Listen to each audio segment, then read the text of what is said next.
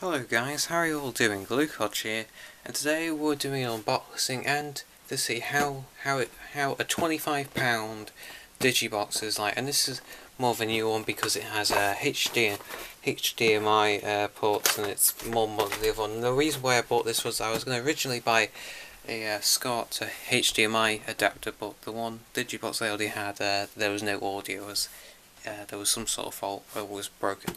So as you can tell, as I'm going to show you right now, there was a massive, we fixed it and it sort of worked. Okay, today Digibox is getting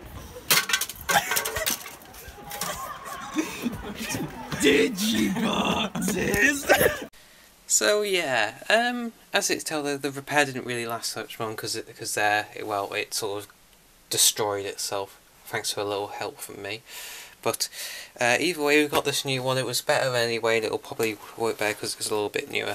But we're going to see how this is like, because this is meant to be, this is just iView, sort of like cheap Chinese, God knows what. The other one was a Polaroid that you saw me destroying in real life, actually. That was at school, surprisingly. iView card, some sort. Yeah. And then it got inside, we just got a package instruction manual. I'm sure we won't need that, but who knows with Chinese things, they're often in sort of weird kind of instructions. So, and we got some batteries included, that's cool. Who knows if they've got any charge in them. This box really doesn't like to stand up. In here, I guess we've got our remote. Yes, we have. Surprisingly, it is very thin versus the other one, so that's not too bad. I'll just put that over here with the batteries. They're very cold, so I only believe they may still work, or they will not. Who knows, because of how long this thing may have sat on the shelf. But anyway, I'll bring you guys back a bit, and we're about to get this thing out of its box. So yeah, there it is. Now, I will say, versus the pictures, this is a very small one. It's small. It's definitely smaller than the one I originally had. So I'll just get this box out of the way, and there it is.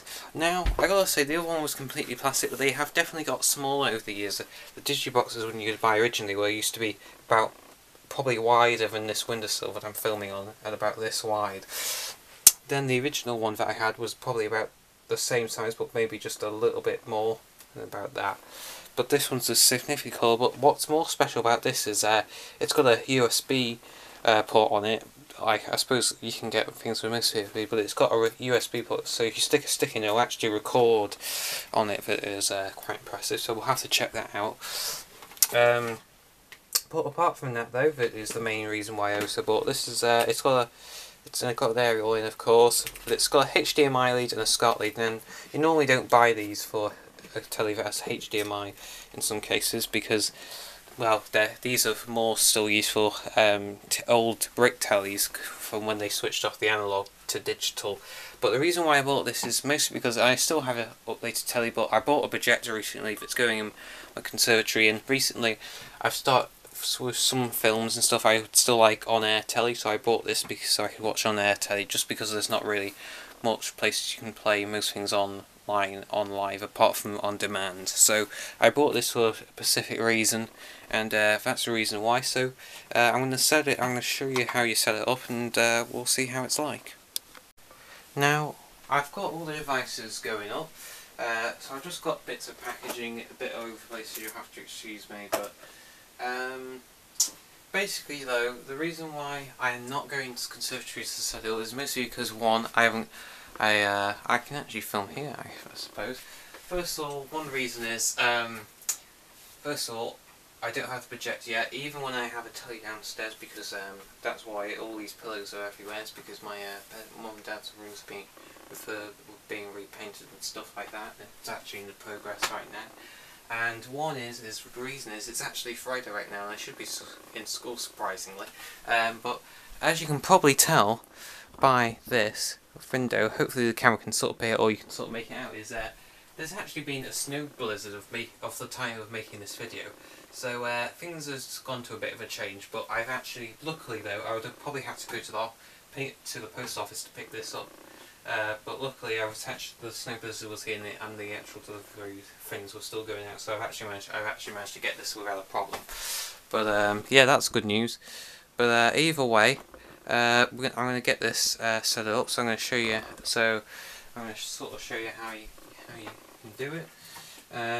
So now, even when the aerial in my conservatory is a bit different. I'm going to set it up here anyway, just to see if it works at all, because I don't want to get on Christmas and find it it doesn't work, but it's good to test it anyway. So I'm going to peel off the protective plastic, as for some reason it won't stick to the rest of it anymore, so we'll set that off. Very snazzy. Yeah, just get rid of that. I'm going to undo this wiring tie, just because it's not going to reach to where I need it, so I'm just going to unplug all this and just move this out of the way, just because there isn't a lot of space to work with. So we'll sit it there, should work just fine.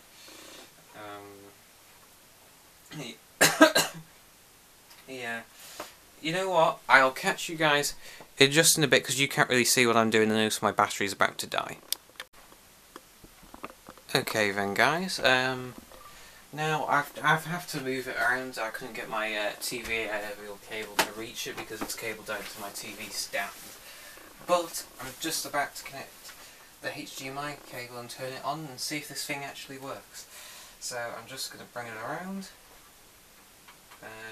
plug it in. Right, final checklist. We got our aerial cable is properly plugged in, and our HDMI cable is in. Right, here we go. So everything should be good. I'm going to actually unplug my my splitter adapter that I have for my TV, and I'm going to plug it in directly into the telly, so we don't have to select through inputs and things. It'll just work straight off the bat. So if everything's all good, we should be able to get going.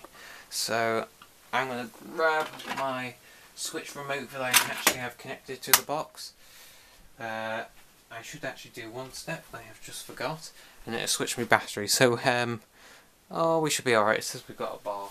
I just got to put my battery. Talking about batteries, I need to put batteries in my remote control, as I have forgot to do that. Lazy me. That's a checklist. Thank goodness I actually did it, because otherwise we're going to be working off the built-in button. So I'm just going to put this in a remote. It's just a basic remote. It just has numbers and guides and bits and bobs like that. So guys, don't be like me. If you want to do a video and you're in videoing, make sure you have everything in steps. Versus me, you just do it all on the go, and then you leave your audience like this. So just be organised, will you? And it helps you out, and it helps yourself out a lot. And I'll tell you another thing as well, when we're waiting. When you go and get your batteries, I hate it when they put them in these plastics, because you can never get them out. But luckily, I have. Right, okay, I'm going to shove my batteries quickly into the remote, so I don't bore you guys to death. You probably already skipped in by now, I'd have thought. Right, okay, let's turn the telly on first. And, well, remote is now on. Right, okay. Our telly's on. My battery light is flashing on my camera, so I'm going to quickly change these batteries because I think this camera's about to die. Okay guys, I can't find any new batteries, so we're just going to have to live with what we've got. But either way, I'm about to turn on the box. Okay, the box has got power. It's got some lights on. There we go. I'm going to turn it actually your way so you can see it. There we go. We've got language. We'll press English. Okay. England, we want Portugal, Spain. I wonder if it has Wales on the list. Who knows? We'll have a look. Have a bit of a scroll. Sweden, France. It's got a good load of people here. No, we're just gonna have to go with England. It doesn't actually have anything at all. Right, channel search. Okay, I'll have to reprogram it later because we actually. I don't actually have it plugged because the aerial that I'm using, this is pointing over here. We have we have the Welsh TV band, or we have the Granada with this, and we're putting to the England band that is the Granada. So we'll have to reprogram this when it's in the conservatory, because I can't get any signal from the Granada one from my homemade aerial that I have in the conservatory. So we'll have to be on the Welsh band. So I'll let it do its scan, and I'll join you guys back when it's finished. Okay then, guys. Well, it's now working. I'm going to mute the audio for a reason, but for copyright reasons and stuff. But as you can tell, the Digibox is now working. The operation is it's okay. Some of the things are, you know, a bit, we'll say, a bit on the different side of things. Like if I go into the TV guide, the operation is a bit different than normal.